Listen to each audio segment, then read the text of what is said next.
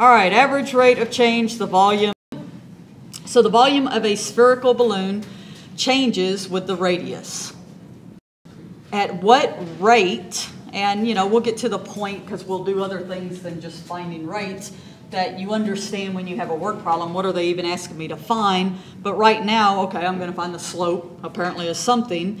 Does the volume change with respect to the radius when r equals 2 feet? So basically, they've given me my x value is 2, but I don't see a volume formula. Now, students panic. Well, do we have to know all these formulas? Something like this, well, no, I would have given you this. I wouldn't have just given you this problem maybe on homework. You know, they don't give it to you. But if this question would have been on a quiz, I would have given you this formula. All right, so we're good to go. I know I want to find a rate. I keep seeing this over and over and over. The only difference is instead of x1s here, I put r for rate. Made sense to me, okay? So I'm going to do the same thing where you see those r's. I'm going to put 2. That's my radius that I'm interested in, okay? What's happening at that exact moment of time? How is the volume changing at when exactly the radius is 2 feet? Okay, there's my formula. Just, you know, look at this and make sure, you know, if you're writing it down, it's fine, but then let's take the time that you really understand this step, because this is where students struggle of what I'm taking that formula, the volume formula, and if you notice, and I know you hate it when teachers do this, I skipped a step. Because I said after a while, you're going to be able to skip the step. Some of you will be able to just go right straight to that step. Some of you need this step and you need the next step. Well, what was the next step? Was plugging that 2 in there. And then some of you will get to the point where you don't need this step anymore. You need that one. And so for a while, write these steps out. Okay? I skipped it. I didn't write it in here. But if you need to see this, oh, well, all she did was evaluate this r, 2 plus h, and the formula. That's why it's cubed. And then here, all she did was evaluate it at 2. Okay, so that's all I've done. This is the part you need for the quiz today. Yeah. All right. What did you see? Yellow. Yes, this is, and this is a formula that I probably wouldn't give you, because I'd say, hey, you should have learned that back in algebra. Okay. So this isn't something I probably, and I didn't give you on the quiz, okay? So things like this that I don't really consider formulas, you know, are things that hopefully, what I would do is, what the heck's going on? What I would do is I would simply, today.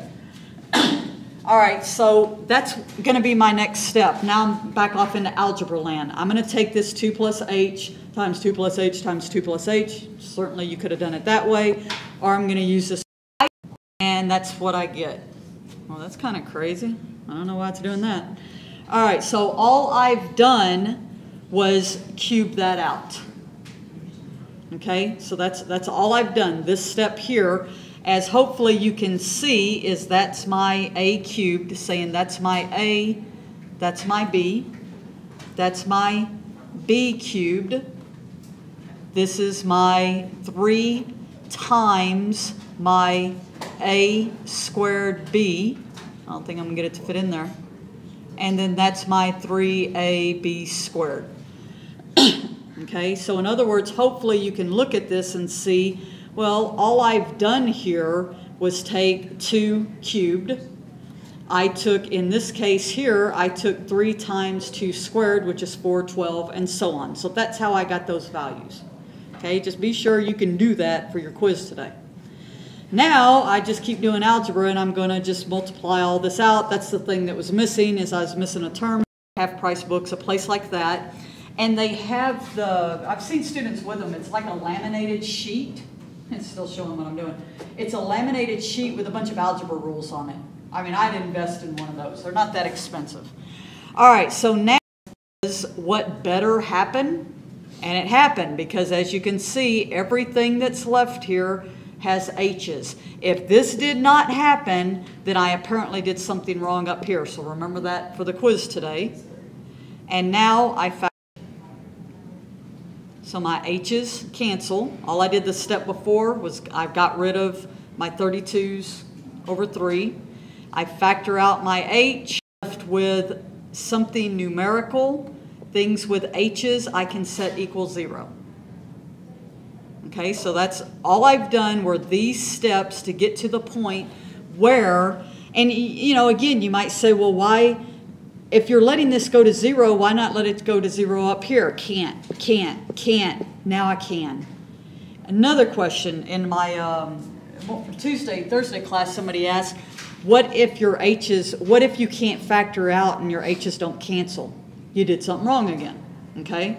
This will always happen, meaning the numbers again will cancel out and your h's will cancel out so you can get to this point, okay? If I plug in these are 0, let h go to 0, then I get my answer, because if I let h go to 0, all of that goes away, and I end up with 16 pi, which says when the radius is 2 feet, the volume is changing at a rate of 16 pi cubic feet per foot, which means a small change in the radius would result in a change of 16 pi cubic feet in the volume of a sphere. So all that's saying is if I could exactly measure exactly the radius of 2 feet, if I could, then I could know what the rate the volume's changing.